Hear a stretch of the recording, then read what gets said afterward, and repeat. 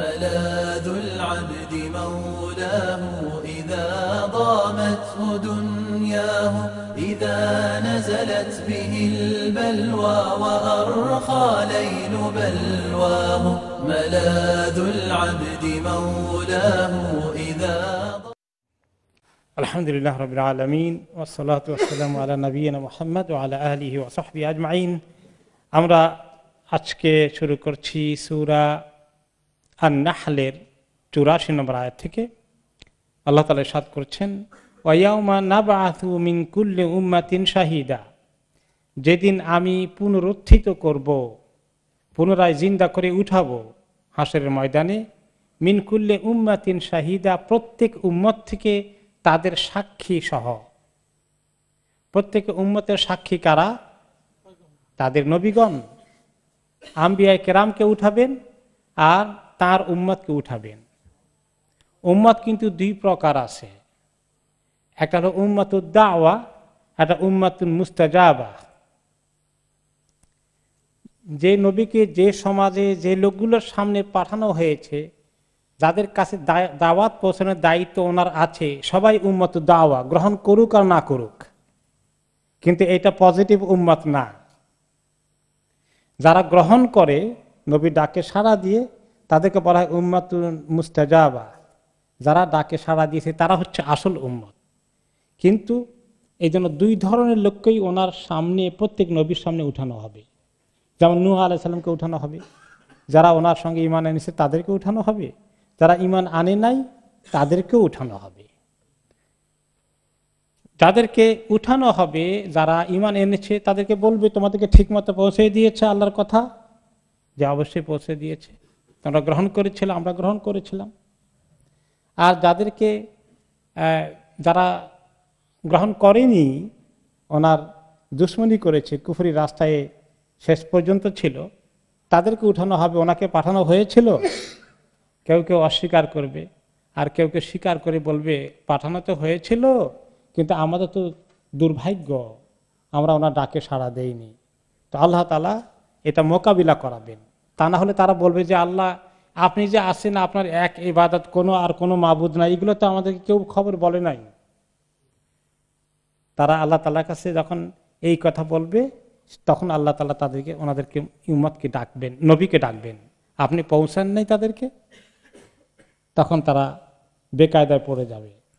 তো সেই কথা আল্লাহ তাআলা পৃথিবীর সমস্ত মানুষকে স্মরণ করিয়ে দিচ্ছেন, যেদিন আমি পুনরায় হাসরের ময়দানে জীবিত করে উঠাবো প্রত্যেকটি জাতিকে তার সাক্ষী সহকারে, নবীকে সহকারে। সুম্মা লা ইউযানু লিল্লাযীনা কাফারু ওয়া লাহুম ইসতাতাবুন, তখন পারমিশন দেওয়া হবে না, কোনো অনুমতি দেওয়া হবে না কথা বলার জন্য, বিভিন্ন যুক্তি পেশ করার জন্যে যারা কুফরি করেছিল, যে আমরা তো খেয়াল করিনি, আমরা তো শুনতে পাইনি, উনি একবার বলেছিলেন মাত্র, আর আসেননি।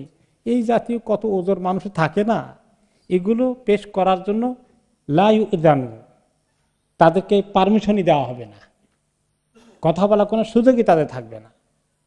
ওয়া লাহুম ইসতাতাবুন, আর তারা যদি বলে যে ঠিক আছে আমরা অস্বীকার করি না, কিন্তু আসলে ভুল করে ফেলেছি, আমাদেরকে একটু ক্ষমা করে দেন, আমরা একটু তওবা ইস্তেগফার করি, আমরা বুঝতে পেরেছি এখন, এইরকম কোন ওজর খাহি তওবা ইস্তেগফারের সুযোগ কি আর থাকবে? কোনো সুযোগ থাকবে না। ওকে, ওয়া ইযা রাআল্লাযীনা যালামুল আযাবা ফালা ইউখাফফাফু আনহুম ওয়া লা হুম ইউনযারুন, আর সেদিন যখন যারা জালিম ছিল, যারা ইসলামকে গ্রহণ করেনি, শিরকের উপরে ছিল, তারা সবাই জালিম। মানুষকে একজন আরেকজনকে কষ্ট দেওয়া এটা যেমন জুলুম, কিন্তু নিজেকে কষ্ট দেওয়া এটাও জুলুম, ঠিক কিনা বলেন? নিজের উপরে জুলুম। আল্লাহুম্মা ইন্নী যালামতু নাফসি যুলমান কাসীরা, যে আল্লাহ আমি নিজের উপরে অনেক বেশি জুলুম করেছি। রব্বানা যালামনা আনফুসানা, আমরা নিজের উপরে অনেক গুনাহ করেছি, গুনাহ করে জুলুম করেছি। ইন্না শিরকা লাযুলমুন আযীম, শিরক সবচেয়ে বড় জুলুম। এই জাতীয় যারা শিরকে বিশ্বাসী ছিল, এরা বড় জালিম, এদেরকে আল্লাহ তাআলা সেদিন বলবেন, এবং সব জালিমরাই আযাব দেখতে পাবে। যে মানুষকে জুলুম করেছে সেও, যদি সে আল্লাহতেও বিশ্বাসী হয় কিন্তু দুনিয়ায় অন্যের প্রতি জুলুম করেছে, তারও ছাড় নাই। এসব জালিমকে সেদিন উঠানো হবে, তারা দেখতে পাবে আযাব, তাদের সামনে দেখা যাচ্ছে জাহান্নামের আগুন, হাসরের ময়দান থেকেই দেখা যাবে। তখন হুকুম হয়নি যাওয়ার জন্য জাহান্নামের দিকে, আগুন জ্বলছে, জ্বালানো হচ্ছে, দাউ দাউ করে জ্বলছে, লেলিহান শিখা কত উপরে, এত বড় আগুন তারা দেখতে পাবে। তারপরে যখন ফেলে দেওয়া হবে তখন তো সেই আগুনেই যেতে হবে তাদেরকে। আল্লাহুম্মা আজিরনা মিনান নার। ফালা ইউখাফফাফু আনহুম, তাদেরকে একটুখানি আগুনকে হালকা করে দেওয়া হবে না, কোনো সময়ের জন্য একটু কমিয়ে দেওয়া হবে না, ভলিউম কমানো হবে না কখনো। ওয়ালা হুম ইনজারুন, আর তাদের কিছু সময় দেওয়া হবে না, ফয়সালা হয়ে গেছে, এক্ষুনি জাহান্নামে চলে যেতে হবে, যে একটু সময় নেই, একটু রেডি হয়ে মানসিক প্রস্তুতি নেই। দুনিয়ার মধ্যে এরকম হয় যে কাউকে মৃত্যুদণ্ড দেওয়া হয়েছে, তাকে সঙ্গে সঙ্গে ওই মুহূর্তে ধরে নিয়ে মৃত্যুদণ্ড দেওয়া হচ্ছে না, একটা প্রক্রিয়ার মাধ্যমে কিছু সময় সে নিজেকে মেন্টালি রেডি করছে। জেলে যেতে হলেও তার রেডি হচ্ছে, কাপড় চোপড় নিয়ে যাচ্ছে, বিদায় আদায় নিচ্ছে ফ্যামিলি থেকে, কোর্টের থেকেও কিছু সময় পাচ্ছে। কিন্তু এখানে তাদের কি ওয়ালা হুম ইনজারুন, কোনো সময় দেওয়া হবে না, স্ট্রেট ওয়ে।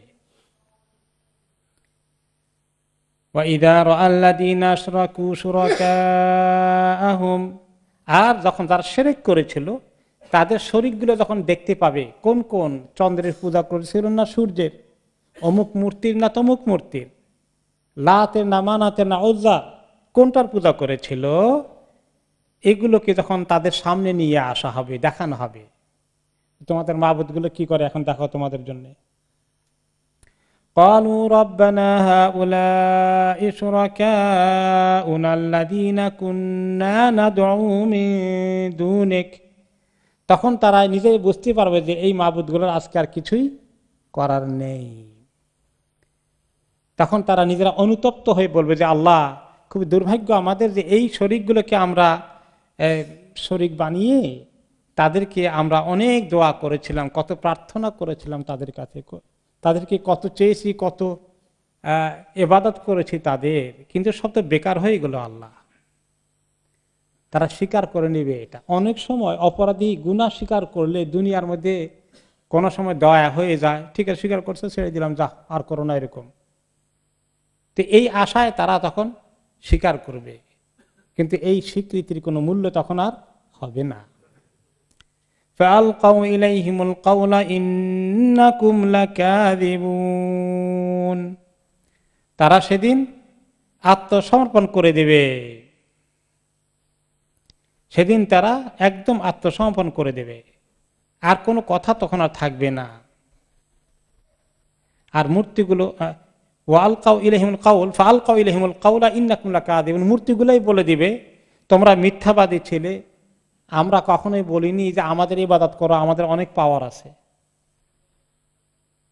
এক এক মূর্তির, কোন মূর্তির কি পাওয়ার আছে মনে করে, ফসল বেশি করে দেবে, ধান বেশি হয়, ফসল বেশি হয় অমুক মূর্তির ইবাদত করলে, অমুক মূর্তির কারণে বৃষ্টি হয়, অমুক মাবুদের কারণে ছেলে সন্তান হয়, বিভিন্ন রকম বানিয়ে নিত। ওরা বলবে আমাদেরকে এগুলো চেয়েছিলে, আমাদের অনেক পূজা করেছিলে, অনেক ইবাদত করছিলে, কিন্তু আমরা তো কখনোই তোমাদের কাছে বলিনি যে আমাদের ইবাদত করো, আমরা তোমাদেরকে দিতে পারবো।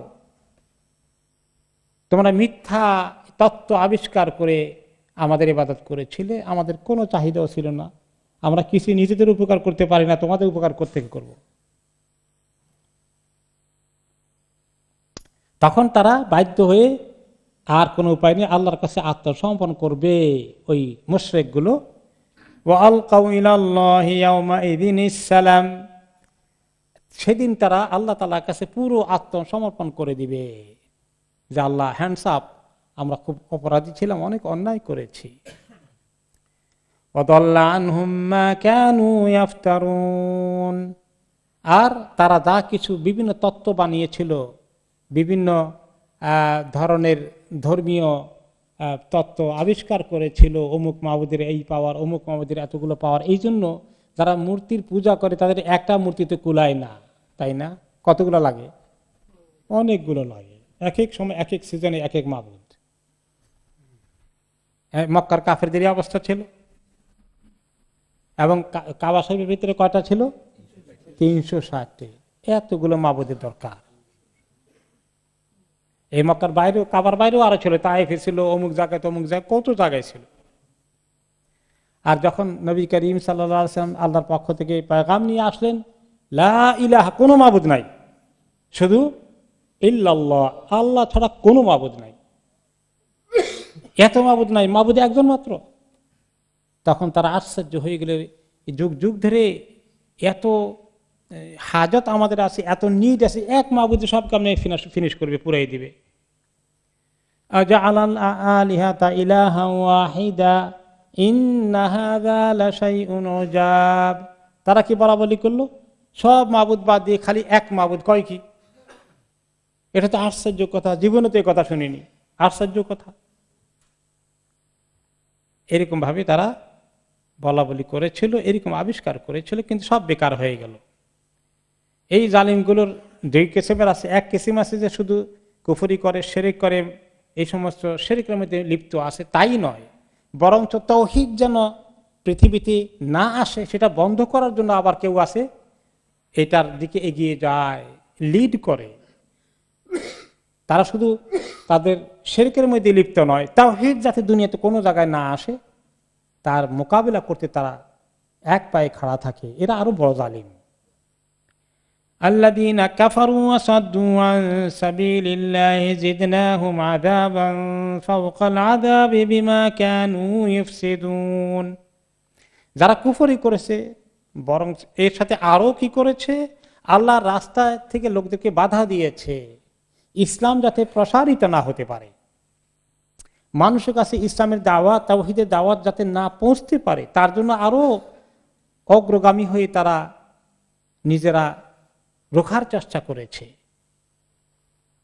সাদ্দু আন সাবিলিল্লাহ, আল্লাহর রাস্তা থেকে মানুষকে বাধা দিয়েছে। জিদনাহুম আযাবান ফাওকাল আযাব, তাদেরকে আযাবের উপরে আযাব কয়েক গুণ বাড়িয়ে দেওয়া। এরা আরো বড় ক্রিমিনাল। শুধু মূর্তি পূজা করেছে, ইসলামের দুশমনি করে নেই, মানুষকে ইসলাম থেকে থামানোর জন্য কোনো উদ্যোগ নেয়নি, শক্তি প্রয়োগ করেনি, ষড়যন্ত্র করেনি, তাদের আযাবের তুলনায় যারা ষড়যন্ত্র লিড করেছে, ইসলামের বিরুদ্ধে যারা দুশমনি করেছে, ষড়যন্ত্র পাকিয়েছে, তাদের আযাবের পরিমাণ অনেক গুণ বেড়ে যাবে। কারণ তারা জমিনের মধ্যে ফাসাদ সৃষ্টি করেছিল, এই শিরকের ফাসাদ নিয়ে তারা পৃথিবীর মধ্যে তাওহীদের ঝান্ডাকে তারা নামিয়ে দিতে চেয়েছে, স্তব্ধ করে দিতে চেয়েছে।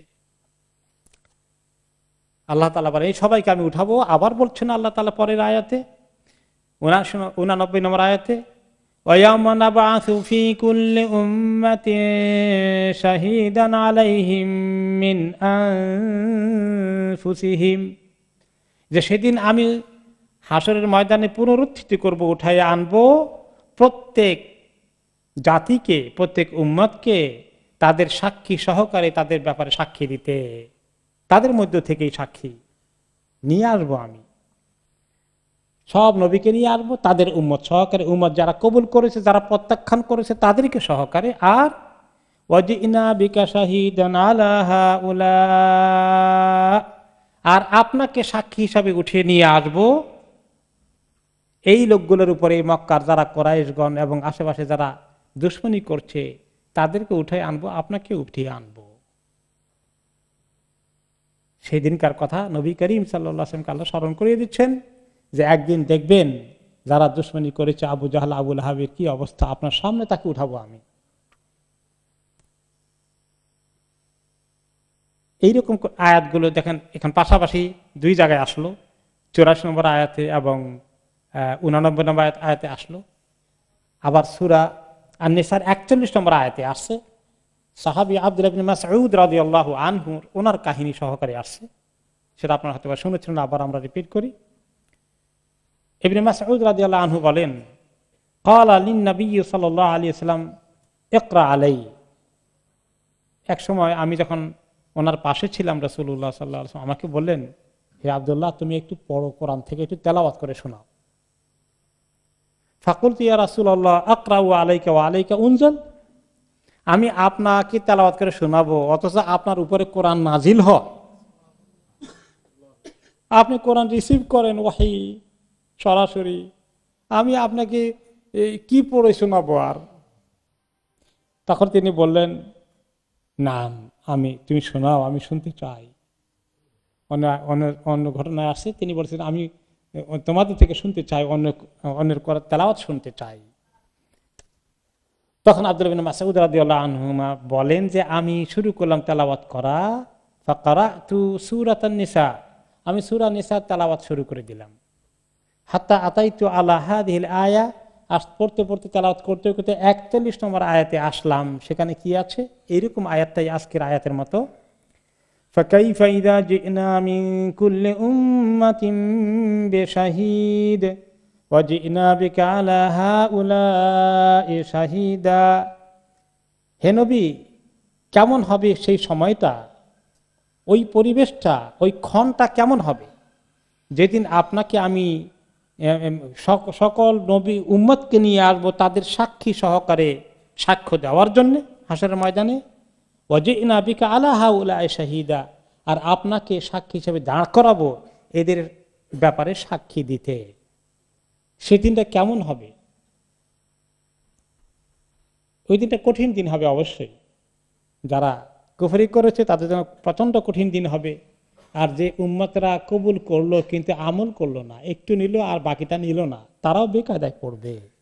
কারণ রাসূলুল্লাহ সাল্লাল্লাহু আলাইহি ওয়াসাল্লাম দিনের অল্প একটু নিয়ে আমাদের জন্য এতটুকু বস করতে বলেছিলেন, গোটা দিন আমাদের জন্য রেখে গিয়েছেন। আল ইয়াউমা আকমালতু লাকুম দীনাকুম, পরিপূর্ণ দিনকে আল্লাহ ওনার মাধ্যমে কমপ্লিট করে দিয়েছেন। আমরা দিনকে পুরোপুরি ধরা দরকার।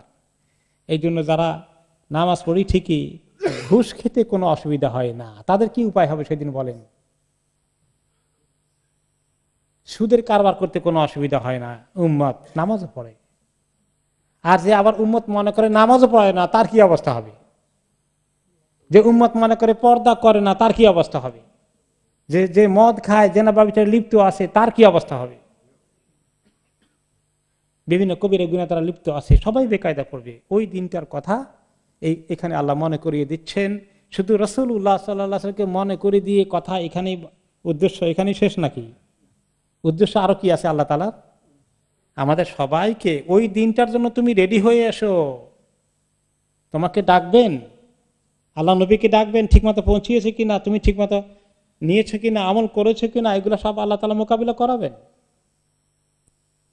এইভাবে যখন নিয়ে আসা হবে, এই আয়াতটা যখন পড়া হলো, এই 41 নম্বর আয়াতে আসার পরে রাসূলুল্লাহ সাল্লাল্লাহু আলাইহি ওয়াসাল্লাম আব্দুল্লাহ ইবনে মাসউদ রাদিয়াল্লাহু আনহু বললেন, হাসবুকা, হাসবুকা অর্থ থামো, মানে এতটুকুনি তোমার জন্য যথেষ্ট, স্টপ, এইটা আর কি অর্থটা। তো তিনি থামলেন, থেমে গিয়ে ফালতাফাত্তু ইলাইহি, এরপরে আমি নবী করিম সাল্লাল্লাহু আলাইহি ওয়াসাল্লামের চেহারা মোবারকের দিকে তাকালাম। ফাইদা আইনাহু তাদরিফান, দেখতে পাচ্ছি ওনার দুই চোখ দিয়ে দরদর করে পানি নামছে। কারণ ওই দিনের কথা মনে করে কি একটি কঠিন দিন আসবে মানবতার জন্য, তার উম্মত কে কে বেকায়দায় পড়ে যাবে সেদিন, এই কথা চিন্তা করে ওনার খুব কষ্ট হচ্ছিল। উম্মতের কথা চিন্তা করে তিনি কাঁদছিলেন। হাসবুকা বললেন। এখন কেউ কেউ বলে যে কোরআন তেলাওয়াত শেষ হয়ে গেলে বলবা হাসবুকা, এটা মিলল কেমনে? হাসবুকা মানে তুমি থামো, যে তেলাওয়াত করলো সে হাসবুকা বলে কাকে থামতে বলে? এটা তো খাটে না।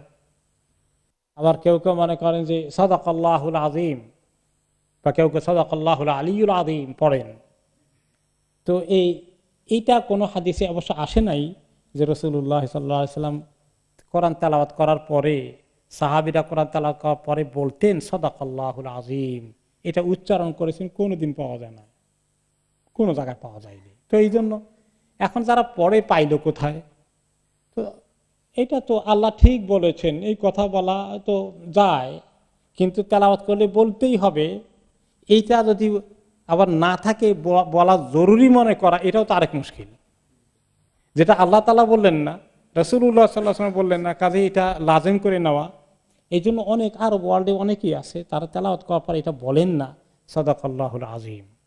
আর আমাদের দেশে যদি তেলাওয়াত করে এটা না বলে তাহলে কি বলবে?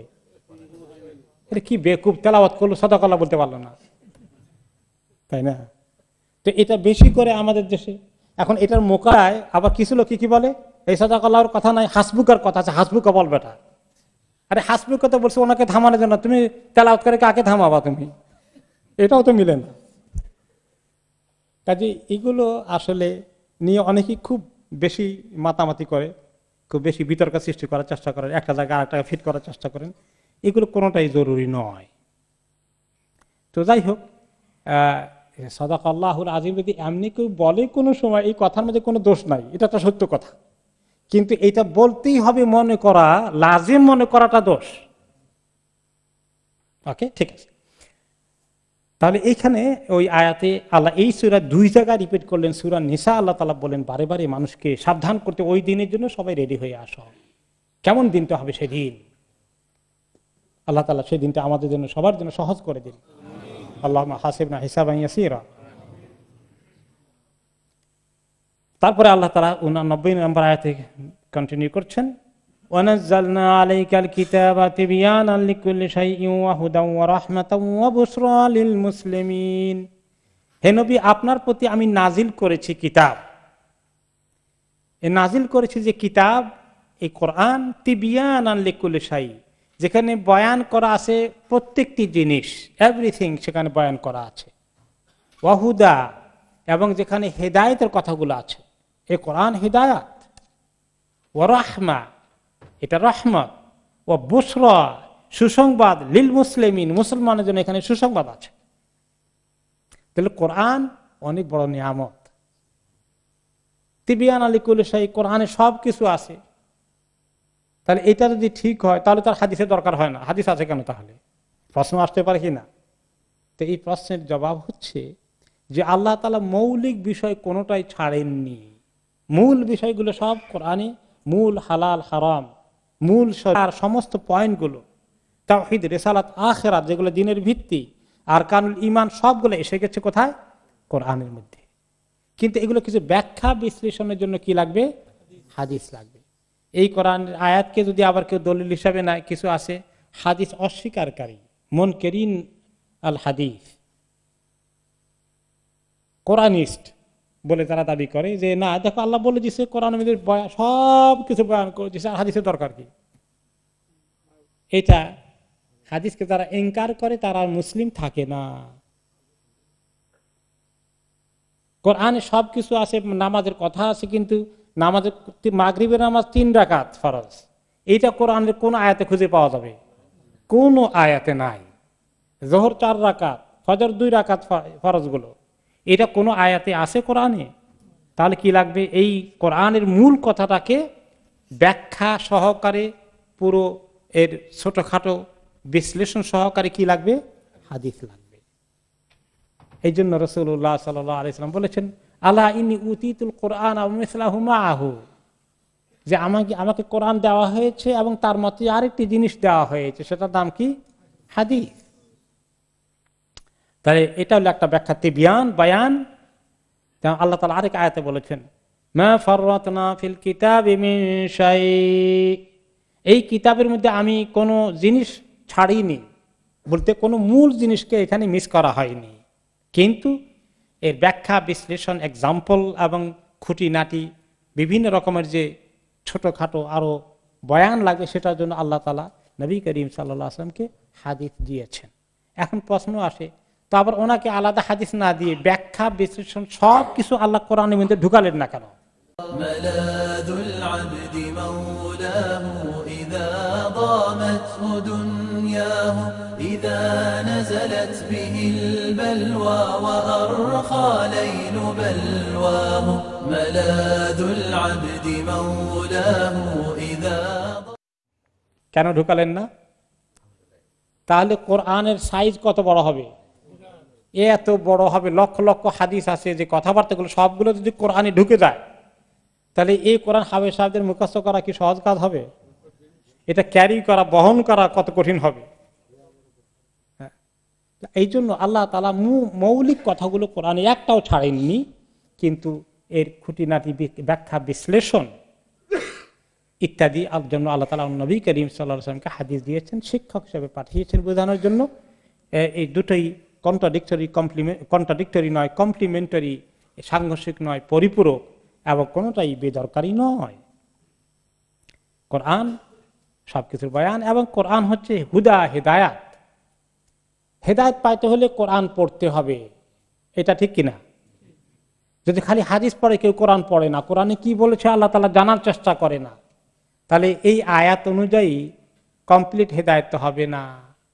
কোরআনের কথা আল্লাহ তাআলা সব জায়গায় বলেছেন, হুদাল্লিল মুত্তাকিন, আলিফ লামের মধ্যে বলেছেন হুদাল্লিন নাস। এখন কেউ যদি শুধু হাদিস পড়ে, কোরআন পড়ে না, তাহলে আরেক বোকামি। আবার কেউ যদি শুধু কোরআন পড়ে, হাদিসের ধারে কাছে যায় না, তাহলে আরেক বোকামি। দুটো নিয়ে দুটোকেই বোঝার চেষ্টা করা, দুটোকেই একসঙ্গে রাখা হচ্ছে প্রকৃত ইসলাম। আপনি যদি দুটোর একটা ছাড়েন, তাহলে আপনার ভিতরে মোকাম্মাল ইসলাম পাওয়া যাবে না। ইসলামের অনেক কিছু আপনি মিস করে ফেলবেন।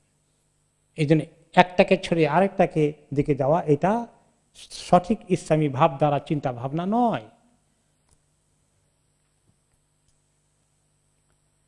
কোরআনের রহমত রয়েছে, কোরআন রহমা। আপনি অনেক টেনশনে আছেন, আপনি একটু কোরআন তেলাওয়াত করা শুরু করে দিন, কি করবেন না করে মাথায় কাজ করে না, বিরাট সমস্যা পড়ে গিয়েছেন। কত সমস্যা, স্বামী স্ত্রীকে কষ্ট দিচ্ছে, স্ত্রী স্বামীকে কষ্ট দিচ্ছে, ছেলে মেয়ে কথা শুনে না, ব্যবসা বাণিজ্যে ভেজাল লেগে গেছে, কত রকমের চিন্তা, ঘুমাতে পারেন না। কোরআন পড়েন বেশি করে, নামাজ পড়া, কোরআন পড়া, আল্লাহর কাছে দোয়া করা, এই সবগুলোই কি রাহমা।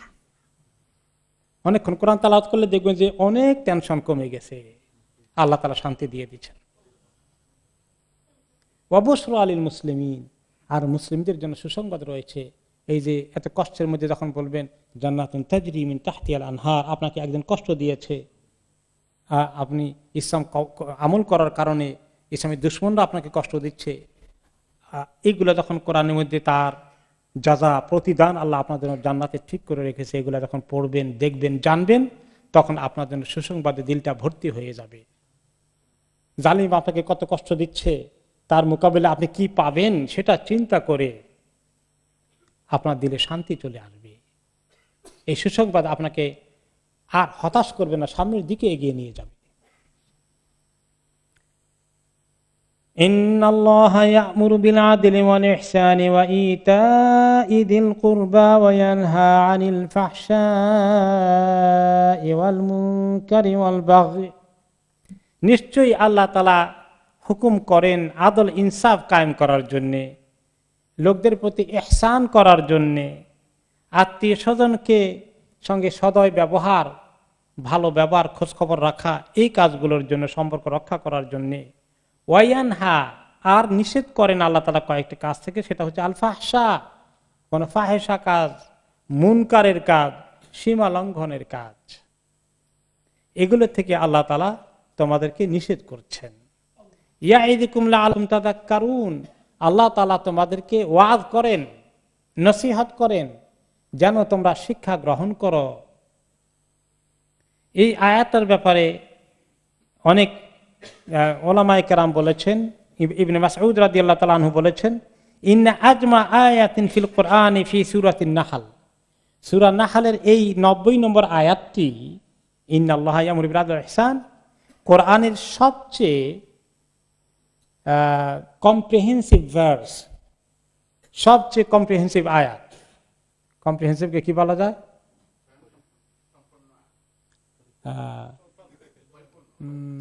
স্টিল আসে নাই, মোটামুটি যার মধ্যে অনেক কথা ছোট্ট কথায় চলে আসে। এখানে ইসলামের এত বিষয়, অনেক কিছু চলে আসছে, এই ছোট্ট আয়াতের মধ্যে এতগুলো আমল চলে আসছে, ইসলামের সামগ্রিক কার্যক্রমগুলো এর মধ্যে ফুটে উঠেছে।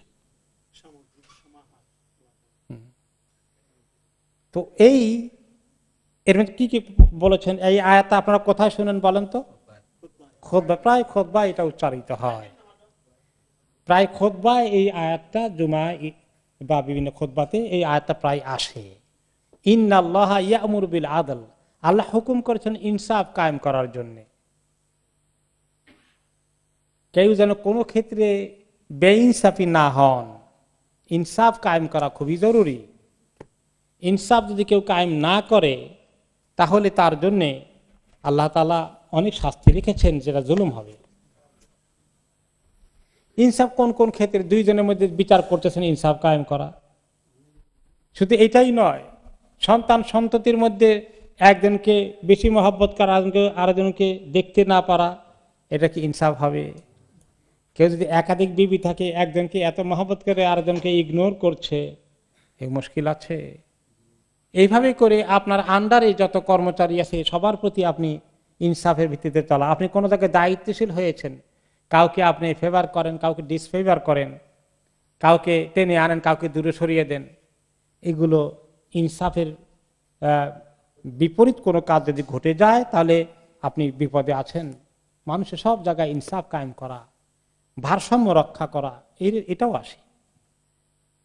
আর ইহসান করা, সমানে সমান না করে বরং একটু ইহসান করতে পারলে আরো ভালো। আপনি কেউ কারো আপনার কাছে পাওনা আছে, আপনি যদি যতটুকু হক আছে তার চেয়ে কিছু বেশি সম্মান করেন, তাহলে এটা ইহসান হয়ে যায়। যতটুকুন তার চেয়ে একটু বেশি করে তাকে সম্মান করা ইহসান, দয়া করা, এটা ইহসান। আল্লাহ তাআলার ইবাদত করতে গিয়ে ইহসান আছে, যে কোনো রকমে ফরজ আদায় না করে দিয়ে সুন্দর নফল মুস্তাহাব সুন্নাহ সবগুলোকে আমল করে ইহসানের সাথে কাজ করা। ইহসান মানে ভালো সুন্দরভাবে কিছু করা। ইন্নাল্লাহা কাতাবাল ইহসান আলা কুল্লি শাই, আল্লাহ তাআলা প্রত্যেকটি কাজকে ইহসানের সাথে করতে বলেছেন। ইহসান শব্দের মূল হচ্ছে হাসান। হাসান শব্দের অর্থ কি? সুন্দর। সব কাজে আল্লাহ সুন্দর করে করা ফরজ করে দিয়েছেন। আপনি ঘর ঝাড়ু দেবেন, ঝাড়ু দেওয়ার কাজটাও সুন্দর করে করতে বলেছেন আল্লাহ তাআলা। আপনি শিক্ষক, লেখাপড়া করান, তাহলে আপনি সুন্দর করে শিক্ষকতার কাজটা করেন, ভালো করে হক আদায় করে করেন। আপনি ব্যবসায়ী, ব্যবসার হক আদায় করে লোকদেরকে ঠকাবেন না, ওজনে কম দেবেন না। এইভাবে করে আপনি যে কোনো বিষয়ে, আপনি পিতামাতা, ছেলে মেয়েকে মানুষ করছেন, ইহসানের সাথে তাদের দায়িত্ব পালন করেন। আপনি বড় হয়ে গেছেন, পিতামাতা বুড়ো হয়ে গেছে, তাদের প্রতি আপনি ইহসান করেন, তাদের প্রতি ভালো ব্যবহার করেন, তাদের কষ্ট হয় কিনা সেটা দূর করে দেন। এইভাবে করে জীবনে অনেক কিছুতে ইহসান, পশু পাখির প্রতি ইহসান করতে হয়, যে কোনো মাখলুকের প্রতি ইহসান করা, এক্সেপ্ট যেগুলো ক্ষতিকর কোনো মাখলুক যদি হয়। এরপরে ওয়া ইতাইযিল কুরবা, আত্মীয়তার সম্পর্ক, সুসম্পর্ক বজায় রাখা। আত্মীয়তার ব্যাপারটা অনেক ক্ষেত্রেই দেখা যায়, সামান্য কিছু ঝগড়া টগড়া হয়ে গেছে, আত্মীয়তার সম্পর্ক কাট অফ হয়ে গেল, তর্ক বিতর্ক থেকে সম্পর্ক বিচ্ছেদ হয়ে গেল।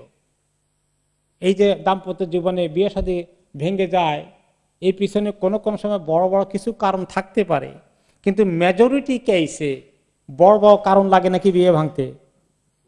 ছোটখাটো নুন থেকে চুন খসে গেল, তর্ক বিতর্ক থেকে শুরু করে এই একদিনে একটা বললো, আরেকদিনে পাল্টা আরেকটা বললো, শেষ হয়ে গেল। তাহলে আত্মীয়তার সম্পর্ককে যাতে ওই ইতাইযিল কুরবা হক রয়েছে, এটা খুব বিরাট একটা হক। একটা হাদিসে কি এসেছে, যে ব্যক্তি চায় তার বয়স আল্লাহ বাড়িয়ে দিন, তার হায়াতে বরকত দান করুন, তার হায়াত বেড়ে যায়, সেই জন্য আত্মীয়দের সাথে সুসম্পর্ক বজায় রাখে। তাহলে যদি কি আত্মীয়দের সঙ্গে সুসম্পর্ক বজায় না রাখে, তাহলে কি হবে? হায়াত কমতে পারে, আর বজায় রাখলে ঠিক মতো হায়াত বাড়তে পারে। বাড়ার ক্ষেত্রে দুটো কথা আছে। কোন কোন আইমায়ে কেরাম বলেছেন যে হয়তো 70 বছর বা পাওয়ার কথা, দেখা যায় 75 বছর পেয়ে যাবে, বাড়তে পারে এরকম। আর অনেকেই বলেছেন যে এরকম বছর হিসাব করে বাড়বে না, বরং তার জীবনটা বরকতে ভরপুর হয়ে যাবে, তার জীবনের অ্যাচিভমেন্ট অনেক ভালো হবে। এর নাম হলো বাড়া। এটা একটা অর্থ এসেছে, দুইটাই হতে পারে। ওয়া ইতাইযিল কুরবা, এই তিনটা হুকুম করলেন, আদল, ইহসান আর আত্মীয়তার সম্পর্ক। তিনটা জিনিসকে আল্লাহ হুকুম করলেন আমরা যেন করি আমাদের জীবনে। এগুলোর সঙ্গে আল্লাহ তাআলার সঙ্গে আমাদের সম্পর্কের ক্ষেত্রে যেমন দরকার, বান্দাদের সঙ্গে সম্পর্কের ক্ষেত্রেও এটা প্রযোজ্য। তাহলে একজন মানুষ সালেহ হয়, নেককার হয় দুটো আমলের মধ্যে। একটা আমল বিটুইন হিম অ্যান্ড আল্লাহ, আমাদের আল্লাহর সঙ্গে সম্পর্কের ক্ষেত্রে, যে আমরা নামাজের ক্ষেত্রে, ইবাদতের ক্ষেত্রে, তাওহীদের ক্ষেত্রে আমরা কম্প্রোমাইজ করি না, সুন্দর মতো আল্লাহর ইবাদতের হক আদায় করি, এটাই যথেষ্ট নয়। আমাদের সালিহাতের মধ্যে আরেকটা কি আছে? বান্দাদের সাথে সম্পর্ক, মানুষের সাথে সম্পর্ক, আখলাকটা কেমন আছে, আচার ব্যবহার কেমন আছে। প্রথম সব ছাড়া নামাজ পড়ি না, কিন্তু মাশাআল্লাহ কোনো বিষয়ে যদি তর্ক লাগে তাহলে দেখতে পারি চেয়ার নিয়ে উঠে দাঁড়িয়ে ফেলতে পারি, হাতে সাথী থাকুক আর বোতল থাকুক সবটাই ব্যবহার করতে পারি। এটা নেককার একটার নাম না, নেককর্ম। নেককার হবে যে আল্লাহর সঙ্গে ভালো সম্পর্ক, বান্দার সঙ্গেও ভালো সম্পর্ক, এই দুটো দিকে ঠিক রাখে। এই ইতাইদিল কুরবা এত গুরুত্বপূর্ণ জিনিস। এই হলো একটা দিক। তিনটা জিনিসকে আল্লাহ করতে বলেছেন পজিটিভলি, আমরা যেন এগুলো খেয়াল করে করে করি। আর কতগুলো জিনিস থেকে নিষেধ করেছেন, ওয়ায়ানহা আনিল ফাহশাই ওয়াল মুনকারি ওয়াল বাগি, আর ফাহেসা কাজ আর মুনকার কাজ আর সীমা লঙ্ঘন থেকে নিষেধ করেছেন। ফাহেসা কাজের মধ্যে কি কি জিনিস আছে? ফাহেসা কাজের মধ্যে অনেক কিছুই আছে। আসলে শিরক থেকে কুফর, ফাহেসা মুনকারের মধ্যে শিরক আছে, কুফর আছে, বেদাত আছে, তারপরে গুনাহ কবিরা আছে, মানুষকে কষ্ট দেওয়া, তারপরে নাপাক কাজ করা, যত রকমের বাতিল কাজ আছে সবগুলো এর মধ্যে ঢুকে যায়, যত গুনার কাজ আছে সব ঢুকে যায়। তো ফাহশাটা অনেক বেশি খারাপ, যেটা নির্লজ্জতার কারণ হয়। আর মুনকার যে কোনো গুনার কাজ তার মধ্যে ঢুকতে পারে। আল্লাহ তাআলা আমাদেরকে সৃষ্টি করেছেন, তিনি ভালো কাজগুলো আমাদের দ্বারা হোক, তিনি সেগুলো চান।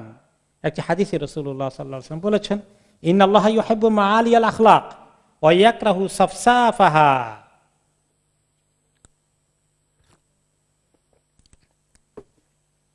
আল্লাহ তাআলা আখলাকের ব্যাপারে উঁচু মানের দ্বারা হয়, আচার ব্যবহার, নৈতিক মান, মহত্ব যাদের মধ্যে আছে, বড় মনের পরিচয় যাদের মধ্যে আছে, এই জাতীয় কাজগুলোকে আল্লাহ তাআলা খুব পছন্দ করে। আর ওয়ায়াকরাহু সাফসাফাহা, আর সাফসাফ মার্কা কাজ আল্লাহ পছন্দ করেন না। সাফসাফ সাদ দিয়া না, সিন দিয়া। তার অর্থ হচ্ছে আর রাদিউল হাকির মিন কুল্লি শাইইন আমাল, যত রকমের নিকৃষ্ট নিচু মনা কাজ, কর্ম, আচার ব্যবহার, এগুলোকে বলা হয় সাফসাফ, নিচু নিচু কাজ, নিচু কর্ম, যেগুলো মানুষের কাছে শোভনীয় নয়, অশোভনীয় কাজকর্ম। ছোট মনের পরিচয় দেওয়া, দুর্ব্যবহার করা, বদমেজাজি হওয়া, আচার ব্যবহারে খুব রুড হওয়া, রুক্ষ হওয়া, লেনদেনে ঠকাঠকি করা, স্বার্থপর হওয়া, এগুলো সব নিচু মনের কাজ। বড় মনের কাজকে আল্লাহ পছন্দ করেন। এই হাদিস, এই তাফসির উপলক্ষে একটা হাদিস পাওয়া যায়।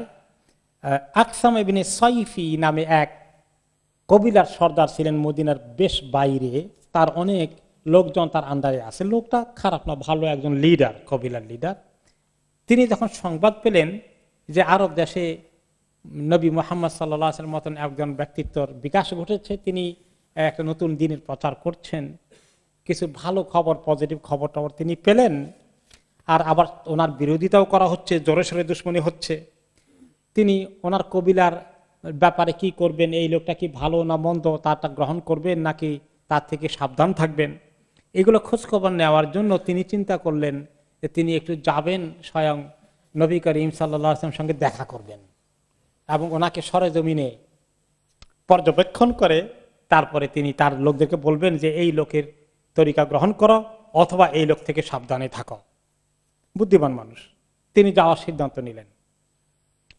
কিন্তু তার কিছু আবার যারা সহকারী আছেন, তার যারা তাকে হেল্প করেন, আশেপাশে যারা বসেন তার সহকারীর মতো, তারা বললেন আনতা কাবীরুনা লাম তাকুন তুখফা ইলাইহি, আপনি আমাদের মধ্যে সবচেয়ে বড়, আপনি এক নম্বরে গিয়া ওখানে গিয়া নিজেকে এত হালকা করা তো দরকার নাই, আমরা নিজেরা কি খবর নিয়ে আসি, ফালিয়াতিহি মান ইয়াবলুগহু আন্নী ওয়া ইয়াবলুগুনি আনহু। তাহলে ঠিক আছে, তোমাদের মধ্যে থেকে কে যাবা, আমি তার সম্পর্কে কি জানতে চাই সে কথাগুলো তাকে বলে দেব, তা থেকে নিয়ে আসবা, আর উনি কি বলেন সেগুলো আমার কাছে পৌঁছে দিবা। আমার প্রশ্নগুলো তার কাছে রাখবা, তার জবাবগুলো আমাকে দিবা, বা উনি যা কিছু বলেন সেগুলো আমাকে পৌঁছে দেবা। কে করবা এই কাজ? ফান্তাদাবা রাজুলানি, তার কবিলা থেকে 2 জন রেডি হয়ে গেলে আমরা 2 জন যাই, আপনার জন্য কাজ করে আসবো। তারা সিনসিয়ারলি দায়িত্ব নিল। তারপরে তারা নবী করিম সাল্লাল্লাহু আলাইহি ওয়াসাল্লামের কাছে এসে পৌঁছে গেলেন, বললেন যে আমরা আসছি অমুক জায়গা থেকে আপনার খোঁজ খবর নিতে, আপনার খবর আমরা পেয়েছি, তো হাকিকত কি বোঝার জন্য এসেছি। নাহনু রুসুলি আকসাম ইবনে সাইফি, আমরা আকসাম ইবনে সাইফির রাসূল আপনার কাছে। রাসূল মানে কি? দূত। অরিজিনালি রাসূল শব্দের অর্থ কি? দূত। এক দেশ থেকে আরেক দেশে দূত পাঠায়, যেমন রাষ্ট্রদূত বলে। তো অরিজিনালি আরব দেশের রাসূল এই সেন্সে ব্যবহৃত হয়। যখন রাসূলুল্লাহ বলে তখন এটা আরেক জিনিস হয়ে যায়। তিনি তখন কার দূত হন? আল্লাহর দূত হয়ে যান। কিন্তু এমনি এক রাষ্ট্র আরেক রাষ্ট্রে দূত পাঠাতে পারে। তো তারা এই 2 দূত আসেই বললো যে আমরা আকসাম ইবনে সাইফি দূত হিসেবে আপনার কাছে এসেছি। ওয়া হুয়া ইয়াসআলুকা মান আনতা ওয়া মা আনতা। ওনার 2টা প্রশ্ন আপনার কাছে, আপনি কে আর আপনি কি। আপনি কে, আপনার পরিচয়টা বলেন, নাম কি, বাপ দাদার নাম কি, বাবার নাম কি, কোন বংশ, কোন এলাকার কি অবস্থা, আপনার ব্যক্তিগত পরিচয়টা, আপনি কে।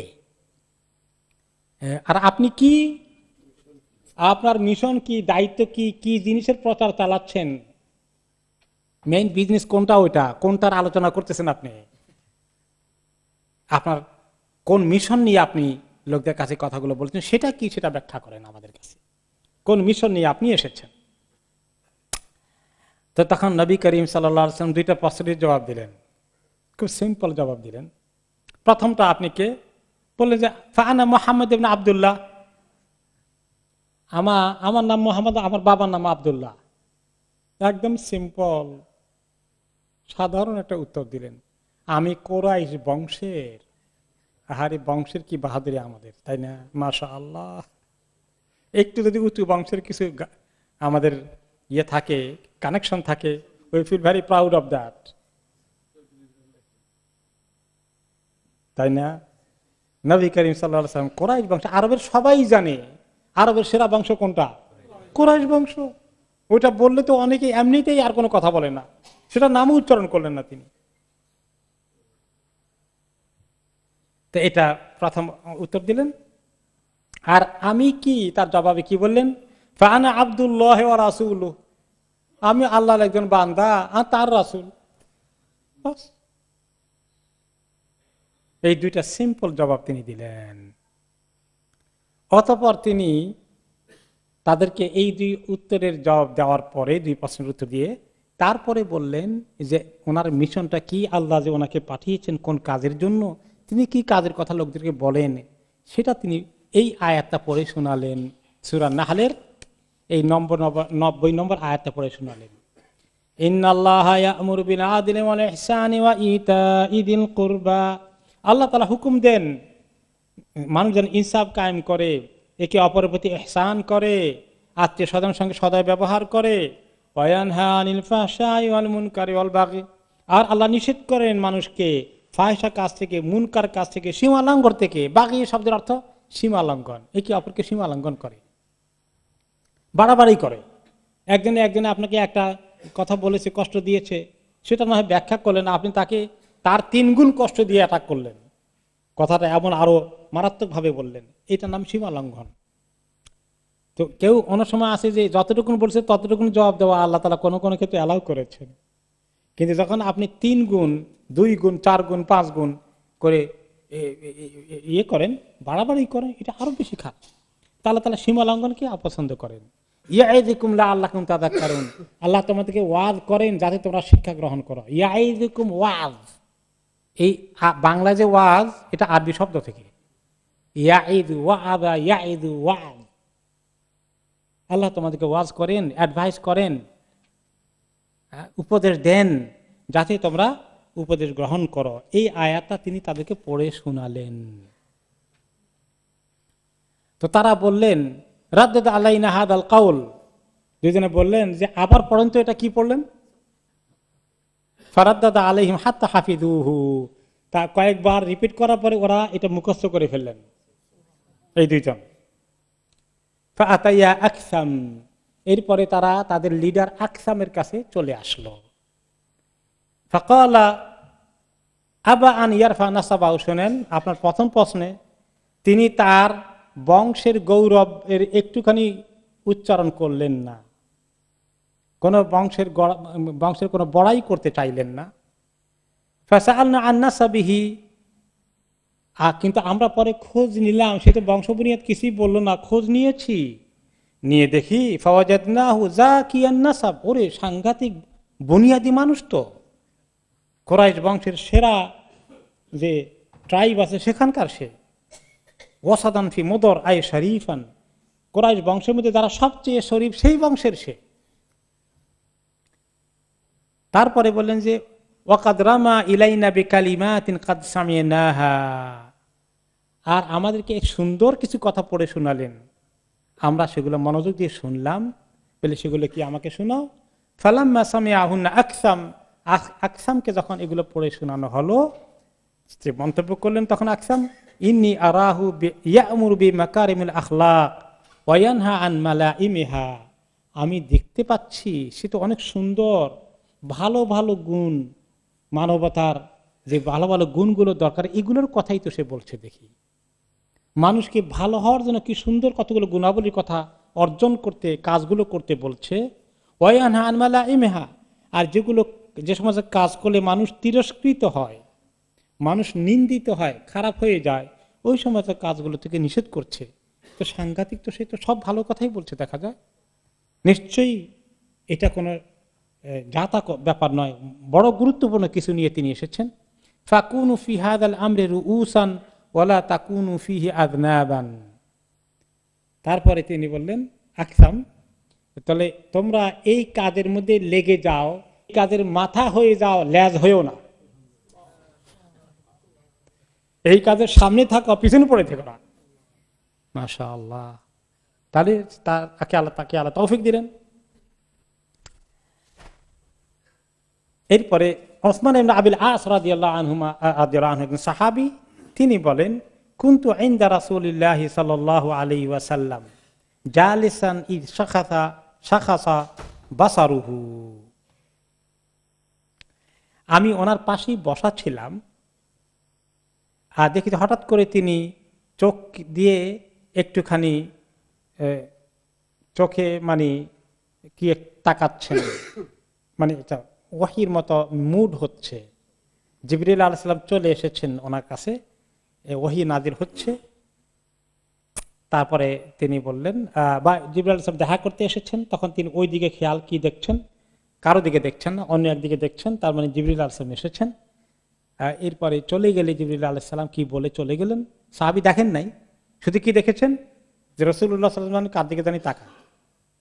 চলে যাওয়ার পরে তিনি বললেন আতানি জিবরিল, যে এই মুহূর্তে জিবরিল আমার সঙ্গে দেখা করতে এসেছিলেন।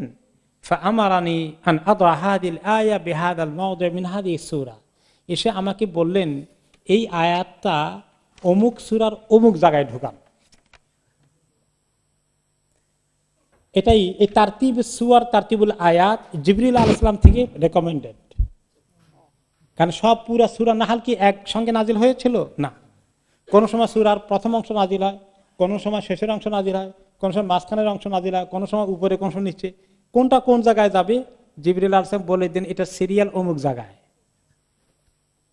এটা একটা সুস্পষ্ট দলিল যে এগুলো তাওকীফি, এগুলো আল্লাহর পক্ষ থেকে জিবরিল আলাইহিস সালামের মাধ্যমে ওই বাল হুয়া কুরআনুম মাজিদুন ফি লাওহিম মাহফুজের অরিজিনাল অর্ডারটা জিবরিল আলাইহিস সালাম বলে দেন। আর নাজিল হওয়াটা কিন্তু ওই রকম করে নাজিল হয় নাই যে আগে সূরা ফাতিহা তারপরে সূরা আল বাকারা এভাবে করতে করতে শেষটা সূরা নাস, এভাবে কিন্তু হয় নাই, তাই না? নাজিল হয়েছে আগে পরে অবস্থার আলোকে, কিন্তু এর সিরিয়ালটা অরিজিনালটা ঠিক রাখার জন্য জিবরিল আলাইহিস সালাম গাইড করে দিয়েছেন। ملاذ العبد مولاه إذا ضامته دنياه إذا نزلت به البلوى وأرخى ليل بلواه ملاذ العبد مولاه